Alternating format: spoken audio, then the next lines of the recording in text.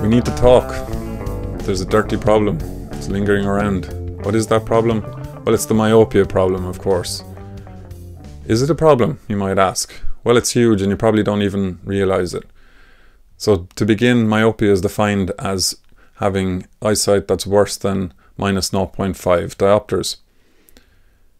Here I'm going to bring up a screenshot of a document published by the WHO. It's entitled "The Impact of Myopia and High Myopia."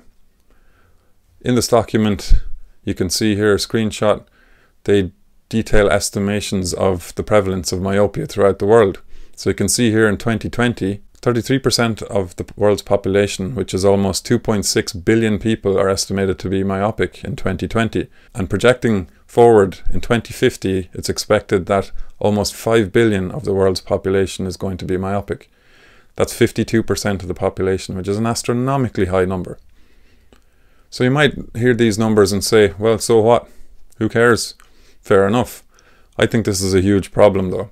There are obvious daily life inconveniences that come about from being myopic, such as wearing glasses every day to be able to see clearly, or contact lens wear, where you've got to, if you're a monthly user, you're washing your contacts every evening, you've got the discomfort throughout the day when they begin to dry out.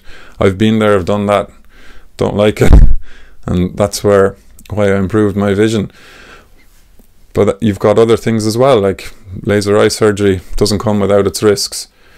So all that being said, I think it's important to know what are the risks involved in being myopic. So here's a table taken from an article, the link to which I'll put below.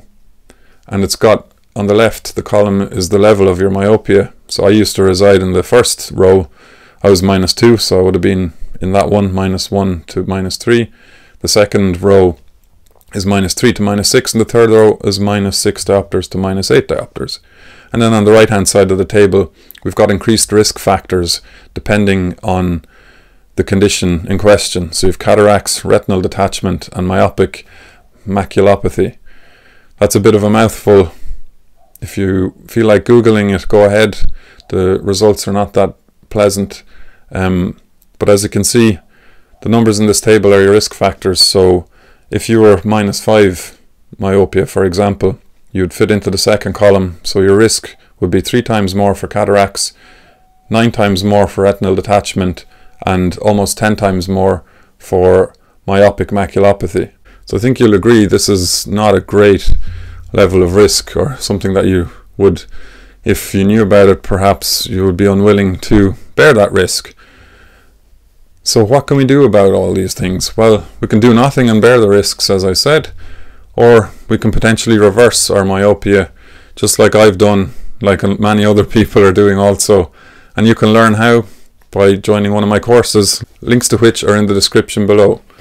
Who can improve their vision with my courses? Well, if you were somebody who could see clearly as a kid, but then at some point went to the professionals and got some glasses, and then as time went by your prescription got worse and worse, then you're somebody who potentially could benefit from these courses. Obviously, if you have a genuine medical condition, then it is best to seek medical help from a professional such as an ophthalmologist. But the purpose of this video is just that I think it's better to make an informed decision about your vision rather than an uninformed decision about your vision. The scary numbers about how high myopia will be in 2050 can perhaps be prevented a little bit, but if we look after our kids' vision. So here's a link to an article where the title says it all. Outdoor activity reduces the prevalence of myopia in children. In the article they discuss how children who spent over 2 hours doing outdoor activities have much lower levels of myopia and much lower prevalence of myopia compared to children who spend less time than that outdoors. This may seem obvious, but it's nice to see that the research bears that through. So that's it for today. Maybe that's some food for thought. And until the next time, see you.